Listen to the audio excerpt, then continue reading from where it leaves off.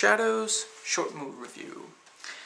Barnabas Collins has an affair with a servant who turns out to be a witch, and he didn't know that when he dumped her. He probably wishes he did.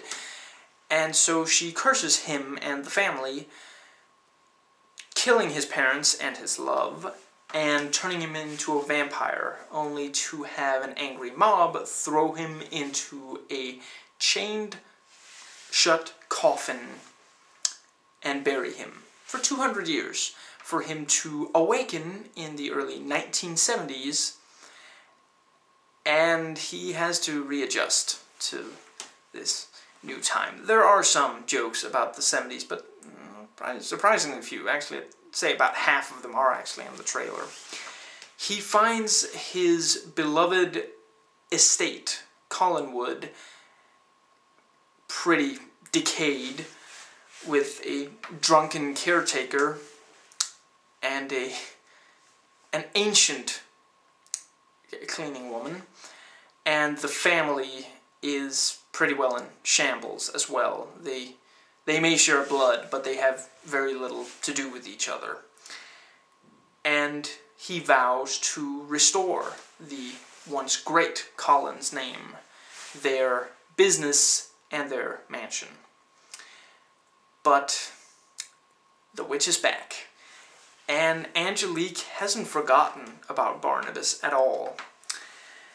This is not quite as good as some of the earlier work of Tim Burton, but it is closer to a return to form than some of his more recent outings, especially Alice in Wonderland. And it, for taking place in the 1970s, it's definitely a love letter to the 1970s, but it's actually, there are relatively few jokes surrounding that particular aspect.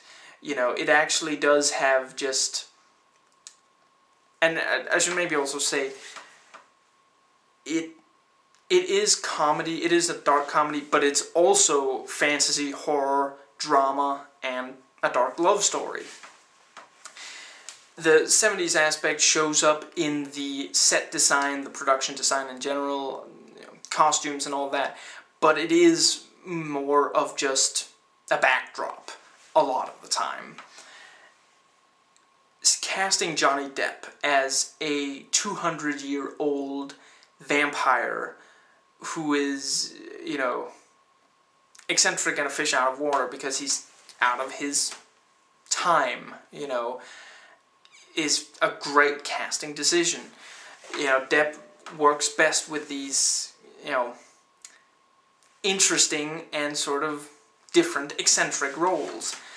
Michelle Pfeiffer also does really well as this strong, independent woman, the head of the Collin family until Barnabas returns, and very protective of her family. And the family in general is interesting, and quite a few of the members have various secrets, and most of these are interesting. The look and style of the film is great, and it really, it reeks of Burton. And if you like Tim Burton, you're almost definitely going to like the film. Some of the jokes don't completely work, but most of the time, and in general, most of the genre elements tend to work, and he mixes the genres quite well, as he has done in the past. And yeah, just in general, fun, engaging, scary, dramatic. Yeah, go see it.